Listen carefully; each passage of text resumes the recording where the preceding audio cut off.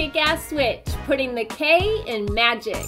I'm Joanna DeVoe, and you're watching another episode of Every Which Way, this time featuring Fiona Benjamin, former card slinger, current kick-ass Biz Witch.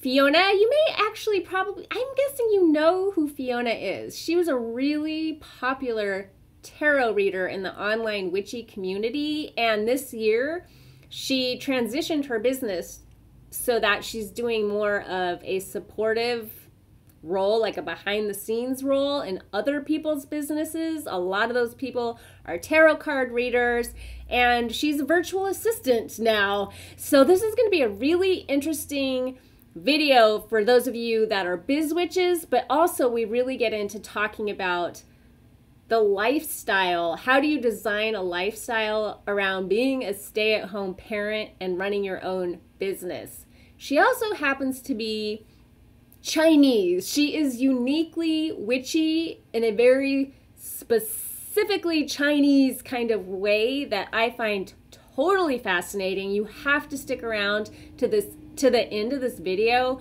when she talks about something.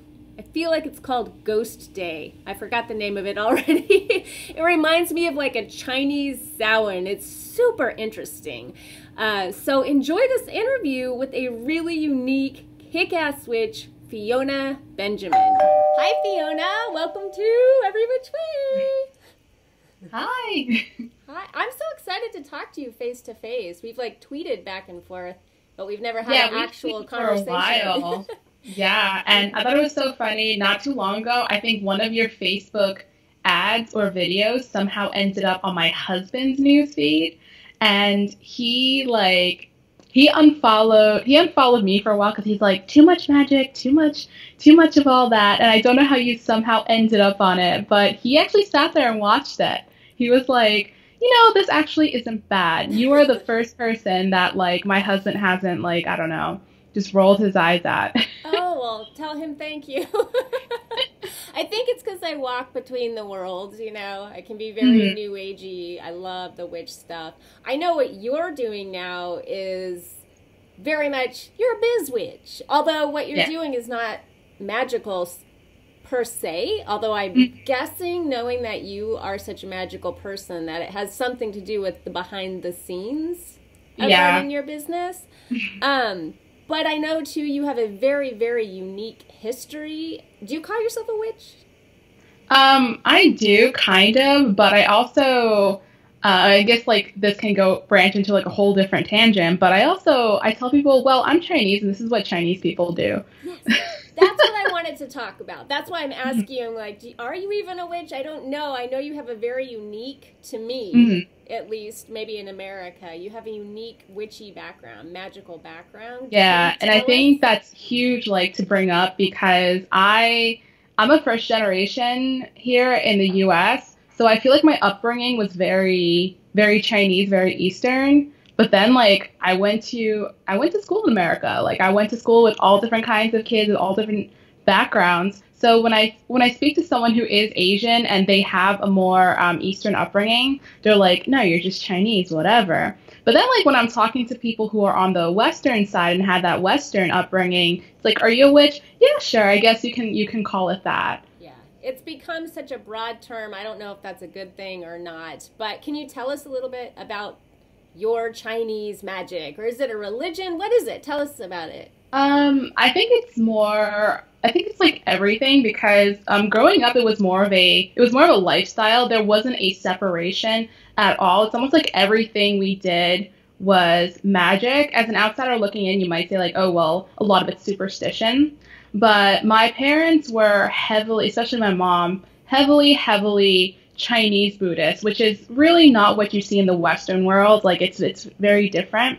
And a lot of it is also folk magic. So it got like integrated and it became this like Chinese Buddhism. So growing up, like everything had magic, everything had a spirit in it.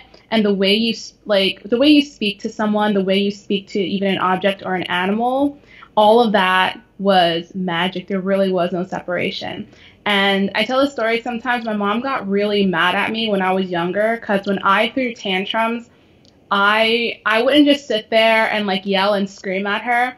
I would say things that I knew would kind of strike a chord with her. Like I would say something, which we had a pet fish, and I told her that it looked delicious. And we didn't say those things about pets because they would die if that happened. Because then the pet would think, oh, well, we're food. We're not a pet, so I'm going to die so you can eat me. So I used to say these things as a child. I was this god-awful toddler. And my mom would be like, no, you're cursing the animals. You're cursing our pets. So I feel like that's the type of upbringing I had. Everything was magic. Everything was very strongly integrated together, if that kind of makes sense. Yeah, it sounds very magical to me, and it's animism, yeah? I feel like everything is animism. Like at the root of it, almost everything is animism. Do you think that really? Like, how is Christianity animism? Like, how do you see that? No, I haven't really had a huge Christian. I went to church for like 2 years because I was very interested in it. My mom thought I was like crazy. She was, am I allowed to curse on this show? Yes. Okay. My mom was just like, you're batshit crazy. Like, why would you go to church? So I actually ended up going to church, but I do feel like there is a little bit of animism, like the blood of Christ, like that it has the ability to cleanse you. Like, I feel like that's great. Like the fact that his flesh has the ability to like give you life. I don't know. I feel like that's also magical. That's interesting. Yes. Somewhere my mother is like feeling you and being like, what's going on?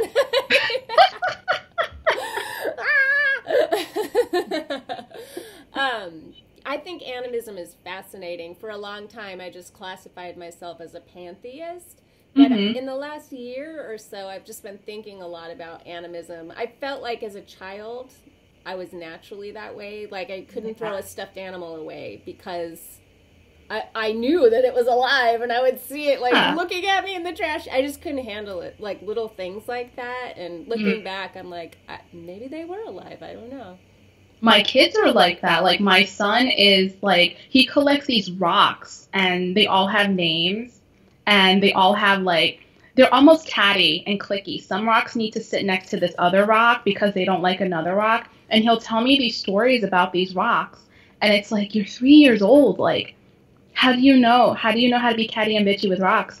Yeah. But it's like, there's got to be something. Do you feel like are you passing the traditions that you were raised in down to your kids?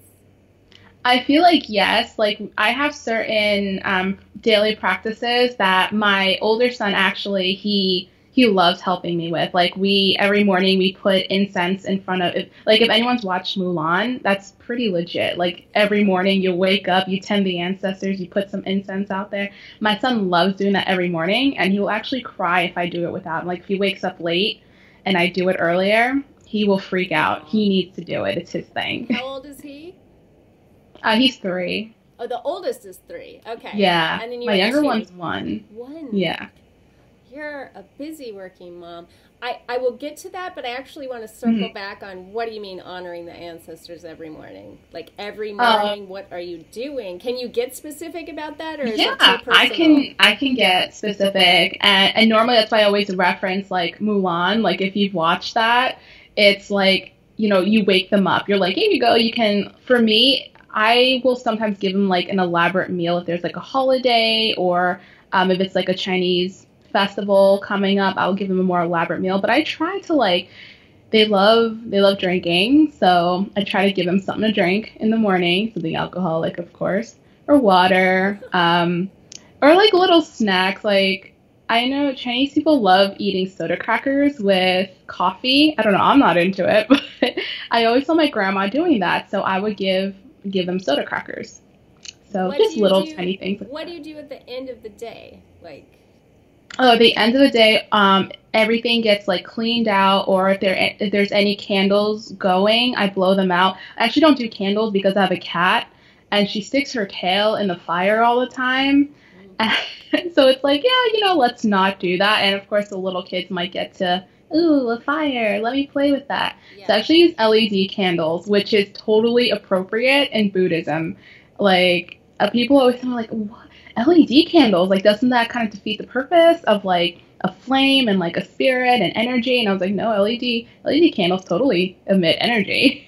So, and it's keeping my family alive, which is good. Yeah, you know, witchcraft doesn't have to be like, let me be dangerous and, you know, burn everything down. No, you can kind of, I don't want to say like update it a little bit, but our world is different from the way it was like 200 years ago. So we're going to honor a little bit differently. It's so different. Just look at your lifestyle. Your lifestyle is not even possible for someone, even, I don't know, maybe 10 years ago if they're extremely clever and ambitious. But you are a mompreneur. You have two little ones, and you're running your own business. So how does magic serve that? Like, how are you using magic to get it done, or are these your spiritual world and your business world two totally different things? It's all kind of together. Am I allowed to plug a book that I've read? Can I do that? Of course, yes. Okay. Are you kidding? Like, I am such a book nerd. Yes. I just want to make sure. So my favorite book, when people ask about entrepreneurship and like working and stuff like that, is Jason Miller's Financial Sorcery. Oh, I have it. I love that book, and I actually, I'm a type of person, if I invest any money or time into a person or a thing, even a book, I will read like every single page and then put it into use.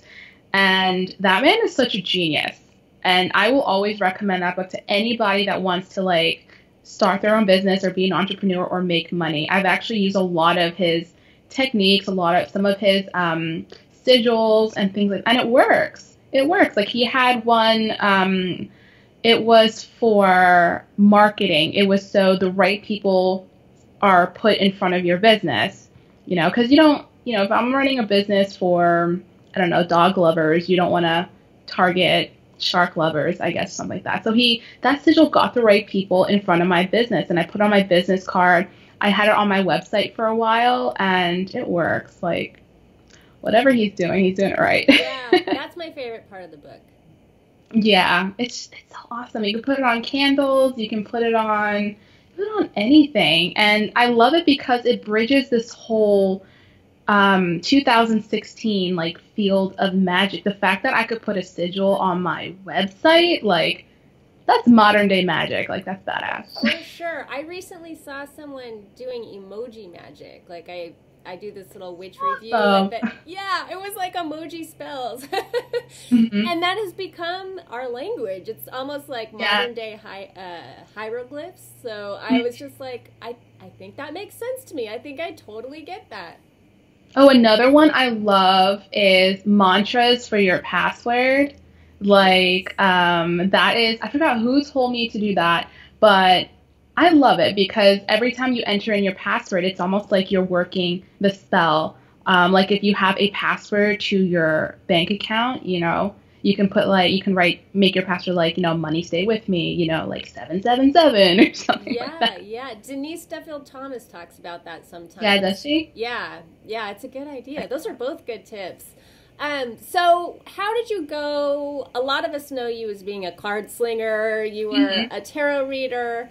I read something on your About page that I wanted to ask you about too this morning, because you said something about not wanting to be a public figure anymore and instead be in a support situation.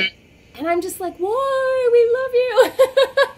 I think you're such a great personality, you know, like, you're someone that we really connect to. So I guess it's a two-part question. Why did you make that leap? And then also, are you coming back to us? Like, will you be putting yourself forward at some point?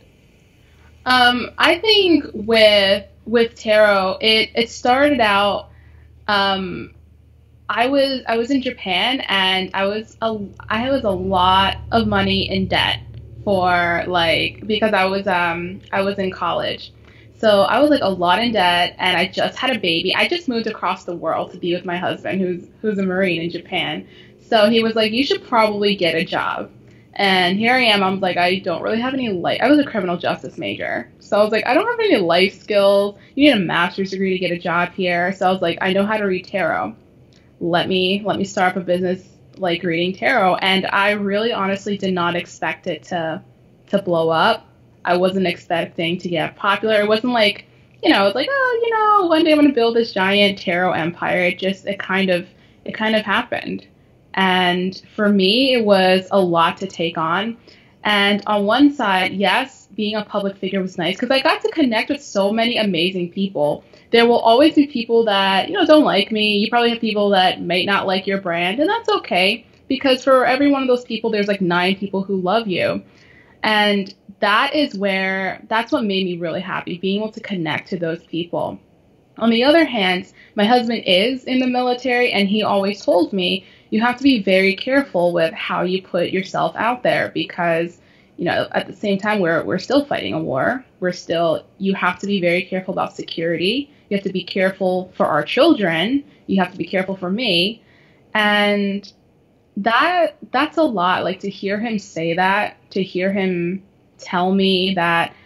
I almost felt like, oh, you don't want me to do tarot anymore. I almost like attacked him back, like, this is my life. This is something I built up and you don't want me to do it anymore.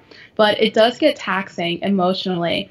And what kind of really did it for me was this year I decided I'm going to go all out. We're moving back to the States, so I'm going to do whatever I can and see, where my business goes. And actually blew up. It did really well, but it was a lot of emails. It was a lot of messages on my Twitter, on my Facebook, and I couldn't handle it anymore. And I felt like my body was starting to break down. And I also just gave birth to my second son, and it's a lot to take all of that on at once. And I think I wrote a newsletter about this, but I think what it was like is holding on to like that old toy that you love, that you grew up with, and you just can't let it go. It's like, it's like a pair of ballet slippers. It's like, oh, these are my first pair. They're all worn. It's cutting into my toes and it's hurting me, but I just can't let them go because it was that first love. And I feel like that's how tarot was for me as a business. I still read my cards like every day. I still practice it almost every day, but like doing it publicly, it was so taxing on like my soul. Yeah. So yeah, it was a lot. But to kind of answer whether or not like I'll come back, I'm actually really happy doing what I'm doing now. I'm supporting other business owners. Some of them are actually tarot readers. I'm working behind the scenes to help them with the tech portion that they're not necessarily good at. So the idea behind that is you're good at what you're doing. Like as a tarot reader, you're good at, helping people, coaching people, but you might not necessarily be good at taking care of your inbox or taking care of your website because your website goes down and you need help. So I kind of stand there in a support role. When you can't be there, I'll be there to help you with the tech stuff. And I'm very happy doing that. So I think I'm going to be here for a while. Yeah, I saw you have packages that are like, I think this is right, 8 hours a month? Yeah. And how does that work? If like how much can you get done in 8 hours, and how do you I don't know. I'm just curious about how that part of it works. I actually get a lot done in 8 hours because when I was building my tarot business, I watched a lot of YouTube videos and I had to learn how to do how to set up a newsletter, how to upload things on YouTube, how to cut videos and do editing. I had to do all of that for myself. So I'm normally working with people that are in that stage of where I was, where they're Googling how to do this, trying to figure out how to upload a blog post. Oh my God, this image is not centered and I can't figure out, what the code is to fix it. So because I already know all of this, I can go in and do in maybe like 5 minutes what would take you an hour to Google and figure out. So people normally tell me like, holy crap, like you're done already? Like that only took you an hour? That usually takes me like 2 days. I'm like, yeah. We're done. That is so cool. So they can like spread out their 8 hours over the course of the month. It's month by month. So normally some people have like a huge launch coming up and we'll use up all 8 hours in like 2 days because I'm doing a lot of work on the back end. And then sometimes people will be like, oh, I just need like maintenance here and there. So 2 hours a week. Yeah. I'm wondering if what you did as a tarot reader just built up that trust, because as a business owner, I have not hired anyone yet, and I definitely will have to. I should have already. I'm insanely busy. But for me, a big part of it is trust, like letting someone into my business, letting them into my inbox, letting them into my space is just, how do you build that trust with a potential client? Yeah, that's definitely like a huge question and something that I get a lot. Like, I don't know, because right now I'm booked out for like the next 6 months. So I do have a lot of other assistants asking me, well, this client doesn't really trust me, and they'll ask me to do things like, I want you to record your screen as you're working, and that's kind of like, there goes my privacy. Yeah.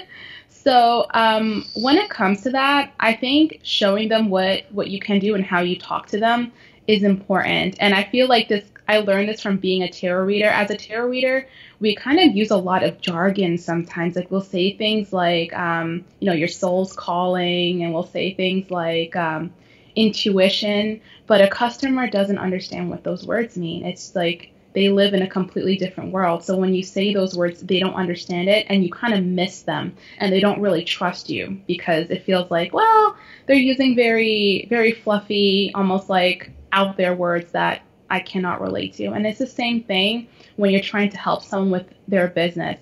And like on my sales page, I will literally tell somebody, I will set up your newsletters and your sequences for you so you can go take a nap today. That's exactly what I do. Like, I don't use any fancy language. Look for someone who honestly speaks your language. Look for someone who, it's like, hey, you are owning you own a soul-centered business. You do your thing, and I'll take care of your customer support. Then they speak your language. Have you ever thought about like scaling up and representing other VAs, or teaching people how to be, I should say virtual assistant, because I don't know that everybody knows what I'm saying. But, yeah. Or are you just very content, you have your clients and you feel like you've really set it up for yourself in a way that works with your family life? Right now, I actually have 2 interns that they're doing a paid internship, and my cat is broken. They're actually doing a paid internship with me, and I teach them a lot of the technology that they don't know how to use, but is in high demand right now. So, and I also, now that I'm booked out, I actually hand them a lot of clients that come my way. Do I necessarily want to scale doing that? I don't think so, because I don't want to head back into that public figure territory. I've only had a break since like August, and I'm like, I'm not really ready to like put myself out there and be like, swarm me with emails and requests. But on like the low key, yeah, I'm helping other VAs build their business, because I think we could use more VAs out there. We need more assistants. We need more nap time. Yeah, nap time. Well, you're a mom, so we should talk about parents that are running their own businesses from home. I am one. My son has autism, so he's an adult now, but we're in this for life. Like, I will always be a parent who works from home. Yeah. So it's interesting to hear like a young mom talking about things and me completely relating to it, because I'm still in it, Give me 1 second. My dog also broke in, and she's trying to eat my cat. Okay. Human babies and fur babies. Yeah, I actually have, my dog is only 6 months old, so. What kind of dog? It's a beagle and chihuahua, so you can kind of imagine what that bark sounds like. I can imagine the energy level is probably like, woo! Yeah, but my kids actually wear that puppy out. Oh, really? Because my kid's energy level is pretty out there. Do either of your kids have like what you had, like, yet? I guess it hasn't probably emerged yet for the 1-year-old, but has the 3-year-old started showing signs of wanting to like mess with your head like you did with your mom with the fish? Well, he actually really likes cards, and I went to a convention, and Ratna George actually gave me her Lenormand deck, and I gave it to my son, and he's actually been card slinging, so hopefully he doesn't mess with me in the way I was such a terrible child. I really hope like he doesn't mess with me the way I mess with my parents. And if he does, like, I think I can put him in his place a little bit. I'm 2 steps ahead of you, kid. Yeah, I did it first. Yes. You're playing the game, but I invented it. Yeah. So right as I'm asking you about having a family and running a business, the animals bust in. So that was actually really appropriate. So how do you juggle what you do? How do you blend those 2 parts of your life? So I'm actually really good at automating everything in my life, like well, I guess not everything in my life, more so in my business. Like in order to work with me as a virtual assistant, I send you through this process where you have to fill out a form, and that form triggers a email that asks you to schedule a call with me. And then we hop on a call together. And if that call works out, I have this workflow that I have set up on a program called 17 Hats. I literally click a button and everything is automatic. A contract gets sent out to you, an invoice that gets sent out to you, a welcome email, a how to contact me email, like everything just happens. So in this age of technology, like we as witches have to take advantage of technology. I don't know, are tech witches a thing? I don't know. I feel like there's a weird fine line. There's a book out called Magic and Loss that I'm interested in. It's about the internet. I don't know why she used the word magic, but what interested me is she did use the word magic in the title, and it's about the internet, and I think how it's like changing us, and I feel like there's a lot of magic going on. The way that I'm just talking to you right now is something that if, you know, someone 100 years from, you know, the past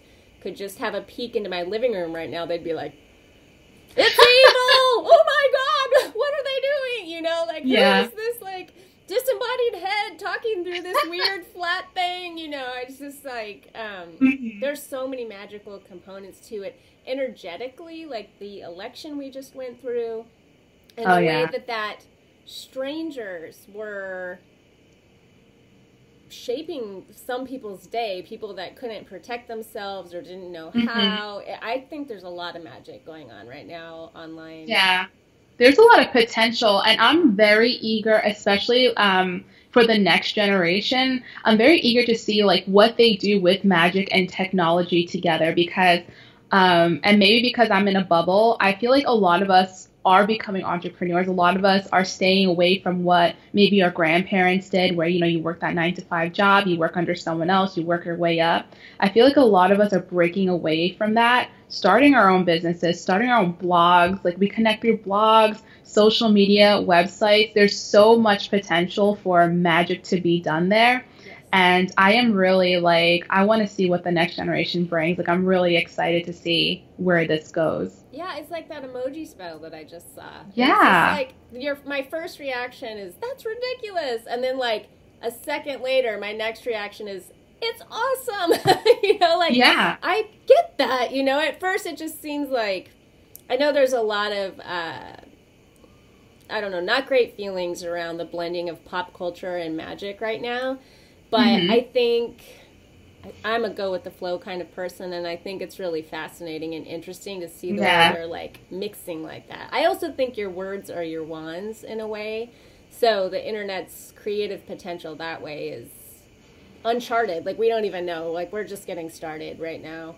Yeah, and I know for me, like the way I verbally told my mom, like, oh, our fish looks delicious, you know, our fish is gonna die tomorrow. I feel like words also have an impact over the internet. The words you say to people, the word, like when you're texting someone, sometimes like I'll write something like on Twitter that I'll see something I disagree with, and then I'll write something on Twitter, and I'll have to like take a step back and be like, do I really want to say this? Like, you know, do I really want to hurl this kind of energy at this person? No, I don't want, you know, they might get sick, you know, it might, at the very least, their feelings might get hurt, and your feelings are intimately tied to your energy. So in a way, it is still magic. So even in what you type, what you send to other people, there is energy and magic behind it. And I know some people be like, oh, well, you know, that's super new age, and that's a bit of a stretch. But I personally don't believe there is much separation between pop culture and magic, the internet and magic. Magic finds its way into everything. There's no escape. You can't contain it. No. You can't. No, you can't. I think the internet has amplified it too. Like, you know, you're saying about writing something, if you put it on the internet, it's not just your words going through the air to one person in one room. For one, they're staying up unless you delete the post. But also other people are seeing it. So I believe magic just generally works like this, that you're not just affecting one person, that you're actually creating a kind of energy bubble around, you know, it can go far and wide and it can reach around corners and do all kinds of interesting stuff, but it's affecting you primarily. I feel like what you put out is like affecting you, and I think the internet just amps that up so much. And then talking about texting and emojis too, I think we had to have this language, because you can text someone something perfectly benign, like you mean it in the nicest way, and they receive it as like, what a bitch, why did she say that to me? And because it's just so dry, so we had to start being like happy face, unicorn, sparkles, and hearts to let, you know, because you can't read people's facial expressions. And you know what, I find that women do that a lot more, because I don't know where, I read this on the internet, that when women use like periods in their sentences, it's very like, it's almost like doing this to someone. It's almost like putting your hand in their face. So women have to like compensate by using a lot of exclamation points and emojis. Yep. But men don't have to do that. So that's also like an interesting like thing to, so it's like, you know, if a woman puts like a period at the end of the sentence and they're sending that out, like, is the energy you're receiving what you're intending? And that's also part of magic. And it's like, it's a spell you're doing, and the outcome, is it what you intended? So, you know, again, magic all twisted together. Absolutely. I saw that article. I feel like maybe it was on Man Repeller. I don't remember, but it was really good. Yeah. It actually made me feel better about the emojis and the all caps and the exclamation points, because I can be such a clown, like just in general anyway, but that was making me feel very clown-like, and something about that article shifted my perspective a little bit. It's like, well, that's how women communicate with each other, and that's the language, you know, and that's the language. If you don't want to lose all your friends because they think you're being a jerk face, you might want to put a happy face on it, you know? Yeah. Emoji magic. I'm waiting for that book to come out. If that person ever writes a book, I will buy it. Yeah, that would be really interesting, right? I wanted to ask you too about structure. I'm a big structure nut, and you're talking about automation, and I know that is hardcore structure, but how do you structure your day? Do you have like, I work this many hours, or are you like, oh, the kids are hungry, I'll take a couple hours off and go back? Like, do you find your work is bleeding into your sleep time or your TV time or whatever it is that you enjoy? So, you know, I do have a 1-year-old and a 3-year-old, so I can't structure my day as well as I would like to. But generally, I find that the best way for me to get shit done is to put my phone down and to not be on like social. I actually cut back on so much social media because this sounds so silly, like looking back, my dishes weren't getting done. My dishes were piling up in the sink. My husband would come home from work after 12 hours at work, and he'd be like, are you fucking kidding me? Like, are you serious? We have a dishwasher. Put him in the dishwasher. And I'm just like, I don't have time to get it done. So I actually use I think that technique where you do things for 25 minutes and then you break for 5. I actually tried that technique for 25 minutes. I put my phone down, did not go on Facebook, Twitter, nothing. And I got my dishes done in 10 minutes because of that. So I think when it comes to structuring my day, there's always time. And I always hear this quote flying around the internet: you have the same amount of hours in a day as Beyonce, and Beyonce can get it done, so can you. You just have to really maximize every second that you have. And me saying that almost sounds exhausting, but then I think about how much time did I waste today sitting on Twitter, you know, just scrolling? How much time did I waste today on Facebook? How much time did I waste today laying in my bed because I didn't want to get up? So I really gotta, you know, find where my priorities are. And on the other hand, with finding your priorities, what don't you prioritize? Get rid of that. Like, for me, I know I try to read a little bit every night, but it became a chore. So I was like, I really don't need this. I don't need to read. I'm not in school anymore. I love to read. I don't need it anymore. I just cut those things out of your life.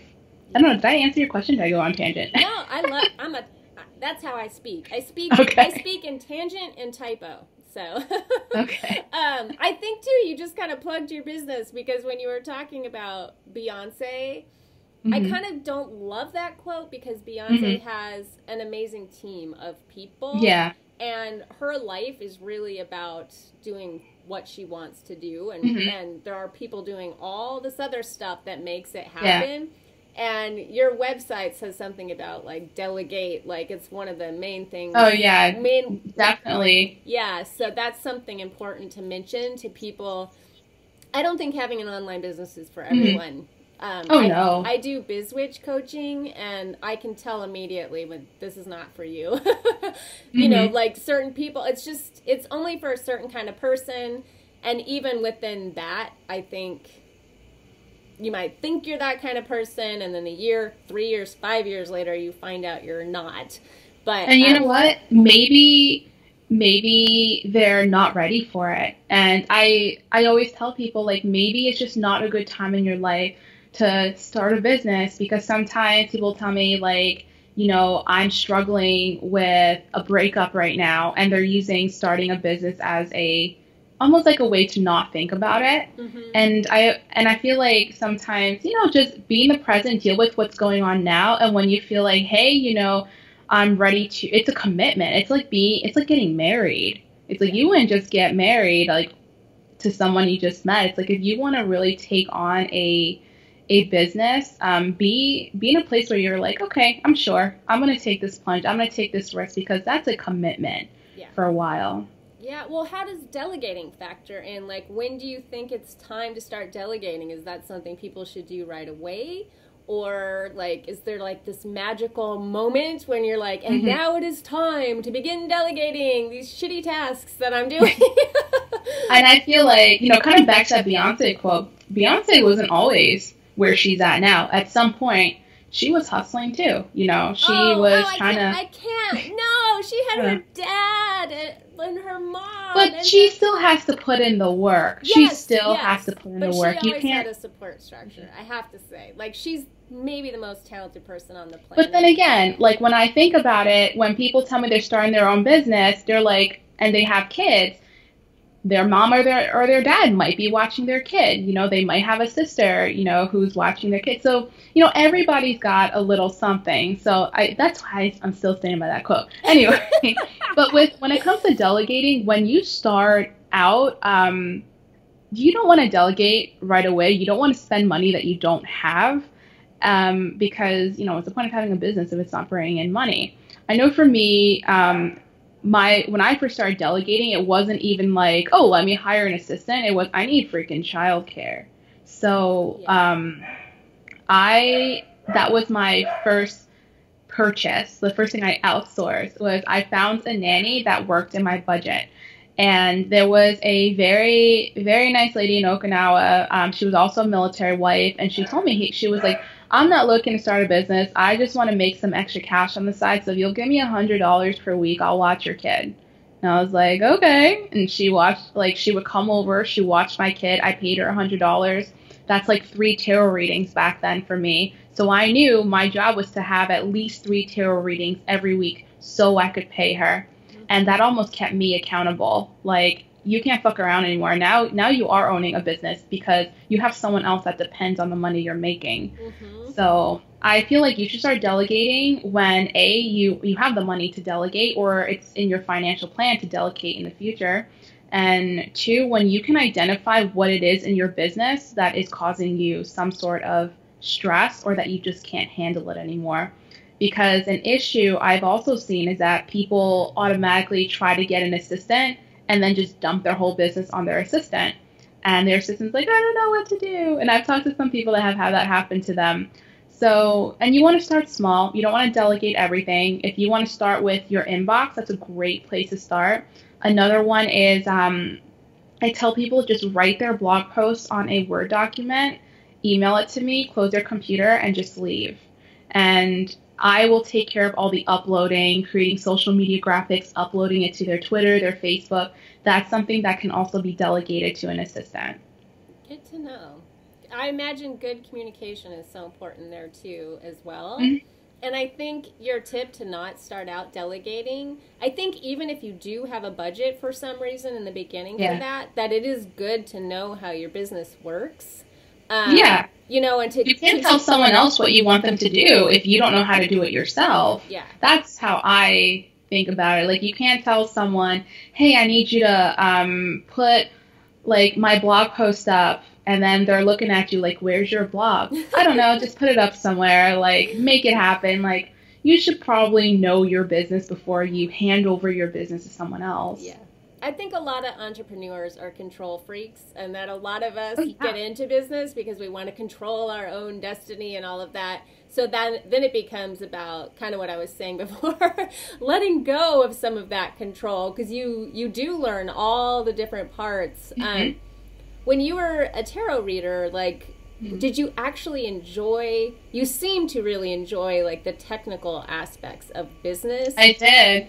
I'm going to have to pass some business your way, because most of the people that come to me for biz coaching, they're really interested in, like, branding and shaping a business around their creativity. And they're not so technologically inclined, neither am I. So I'll have to remember you the next time someone's like, but all this other stuff, you know. And I did do, like, some business coaching, because when I started fizzling with tarot, I was getting so burnt out. I was starting to get tarot readers coming to me, and they're like, I don't want a reading, I just want to see the way you do your business. And I was like, what? So I was like, you know what? I'm going to charge for this. Yeah. I'm going to charge if you want to see how I do my business. And then I would tell them, they would pick my brain, and then they would say, halfway through, some of them would just say, never mind, Fiona, can you just do it for me? I'm not learning MailChimp. I'm not learning YouTube. I'm not learning all of that. I don't have time. And I've come to notice a lot of us witches or card readers, intuitives, like, have either, like, chronic pain or a reason why they can't be on the computer. It's not laziness. It's not like I don't want to learn it. It's you physically cannot sit there in front of a computer that long, or they have kids and they physically cannot do it. So yeah, I think what I can do for you is I can create, like, a PDF file of, like, resources, like, hey, if you want branding, go here. If you want, someone to help you write your sales page, go here. And I could create, like, a resource list for your audience. Oh my gosh, are you saying to me right now? Yeah, like, I can just put this together for you in, like, a PDF file. That would be crazy. Yeah, we can have it, like, down, like, as a link for people to click on, like, after they watch this. Yes, do it. That would be amazing. Thank you. Yeah. I'm sure a lot of people would love that. So many tarot readers, so many healers. What you said about being in pain is true. Why do you think that is? I feel like maybe as human beings, like, most of us are in pain, and whether it doesn't have to be, like, a physical pain, whereas I have met a lot of tarot readers who told me, like, I have chronic illness, like, this whole marketing thing is not going to work for me, and I'm not going to put my body through that stress. And then there's also a lot of people out there that are like, hey, I'm going through something right now, like, I'm in therapy, or I'm super sick with something. Or I feel like as human beings, a lot of us are in pain, but we don't like to acknowledge our pain because it's a sign of weakness. And then at the same time, and I see this on social media, especially on Facebook. Facebook's a terrible place to be in for too long, where people condemn others for speaking out about their pain. So, if you're watching this and you're in pain, you're in good company. Yeah. Yeah, I think it's probably a mix of everything you just said, and also people that do healing work. They sometimes end up taking on energy that's not theirs. But I also think, too, if you have a lot of chronic pain, it's appealing to run your own business from home, because then you aren't having to, like, adhere to someone else's schedule and get up and get out of the house. So I was just interested in getting your take on that, because I definitely noticed that for sure. And it could just be people in general. Like, we could all just be having this happen to us right now because of environmental issues and food issues, and we're so busy, like, we're just the acceleration. Yes. And I definitely feel like when it comes to magic, because I used to do spells for my clients, and my most popular spells were always love, money, or hurting another person, like curses. And for me, nobody ever asked for protection. And that was always very interesting to me. Like, people will ask, I want you to find me another lover, but they'll never ask me, I want you to protect my heart from being taken advantage of. I want protection from, against, being in a car accident so I don't have to pay another car bill. I don't want no one asking me for protection against like financial woes or anything like that. And I feel like we take our health and we take cleansing and shielding and protection. We don't prioritize that until we are like, oh my gosh. Yes, yes. And then we're like, what crystal can I hold? And I feel like it's a little bit more complicated than holding a crystal. It's more you can't take a vitamin now. You should have took a vitamin before, but you can't take a vitamin now. Now you need something now you need to go to the ER. Hurry. Yeah. That actually kind of brings me full circle to the tradition that you grew up in and working with ancestors. Why are you working with them? Like, is there a protection factor? Are you just honoring them? What is the reason behind it? Or is it just a tradition that goes on and nobody knows why? No, in Chinese folklore, we believe, because again, it's integrated with Buddhism, so we believe in nirvana, and that's the goal, to reach a state of nirvana. But if we're still here, because the other belief is that our babies are our ancestors reincarnated, so my 2 sons are actually great-great-great grandma or grandpa somewhere. So you reincarnate to reach this this nirvana. So we're still birthing babies in this bloodline. We haven't reached that yet. But when you die, you have to almost, and this is almost Christian in a sense, you have to repent for things that you've done. And if you've hurt other people, if you've gone against like Buddhist teachings, you have to pay for it. So you end up almost in like this underworld. If you Google like Chinese hell, it's like, whoa, this is some like medieval torture shit. Like, it's pretty brutal. So there's a hell. There's a hell. I guess, yeah. And it's like, I guess I kind of call it the underworld. And there's like a guy with like an ox's head and a guy with like a horse's head that like shepherds all of you in there. But, and this is not very Buddhist, but it's hilarious. I don't know. I don't understand why. You can bribe these guards and you can bribe your way through. So the idea is when we honor our ancestors, sometimes we burn paper money, and that money is currency. They're called hell notes. Hell notes. I'm giving grandma hell notes. So glad I asked this. Keep going. Yeah. And when you burn this money, it goes to your ancestors, and your ancestors can actually bribe these guards to kind of like look the other direction, and they can bribe their way through the underworld. And at the same time, they get hungry too. It's almost as if they're alive on the other side. So you feed them so they can eat. And sometimes we burn paper houses for them, because when we burn that paper house, they get a house in the underworld. We burn, like, you can burn paper iPhones for them. I don't know why my dead, like, great-great-great-grandfather needs an iPhone, but okay, I will burn you a paper iPhone if you want a paper iPhone.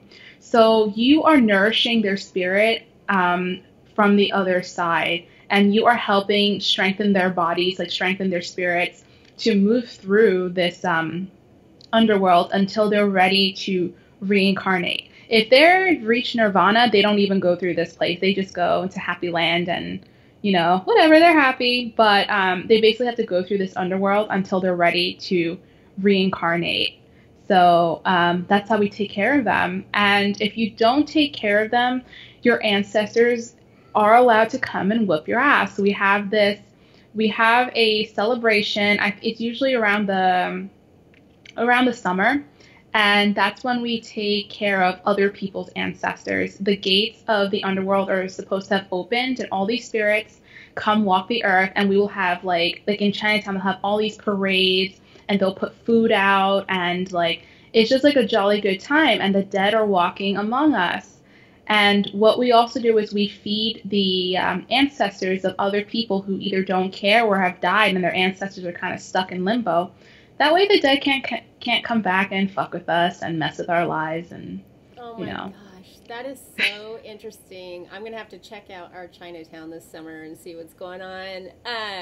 Ask them for when Ghost Month is, and you will see it. Yeah, it's called Ghost Month.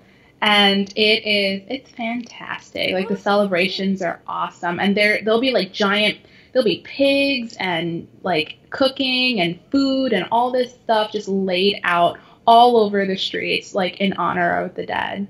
But you kind of do like a mini honor for those are for other people's ancestors. But every day you kind of want to give thanks to your own ancestors and also feed them and ask them if they need anything. And if you need something from them, you can feel free to be like, hey, grandma, come help me out here.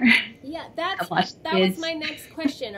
Is this just a blanket, the ancestors, or do you have like Grandma Mabel, Grandpa Joe, like you have like, and are you, I do. Yeah, do. But then there's also the ancestors where I have never met or I don't know, and I will have something separate for them.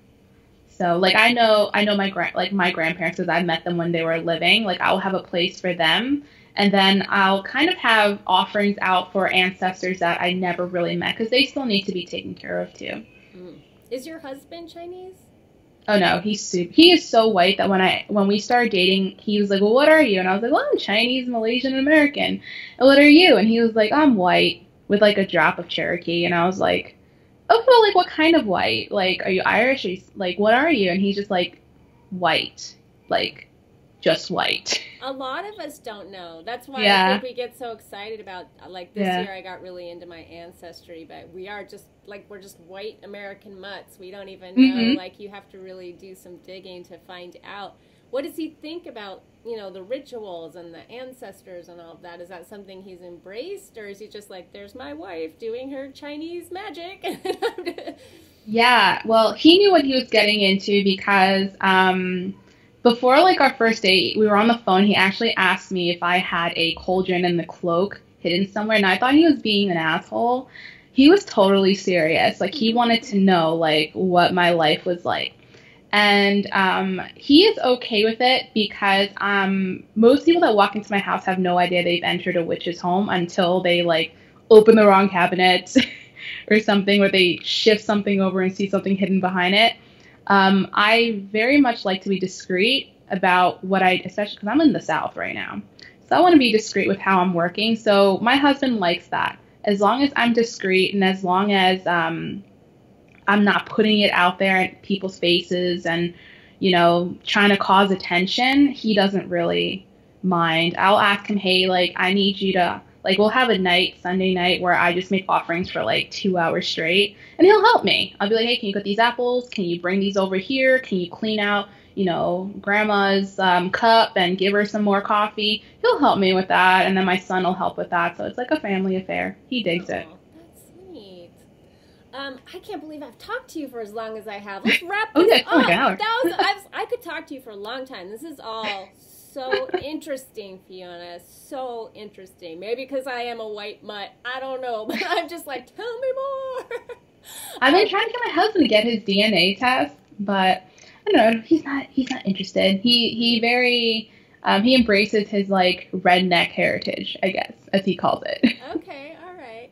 Well, I always end by asking people what their one tip is for creating the kick-ass life of their dreams. So I'll just leave that open-ended for you. You can answer it in any way you want.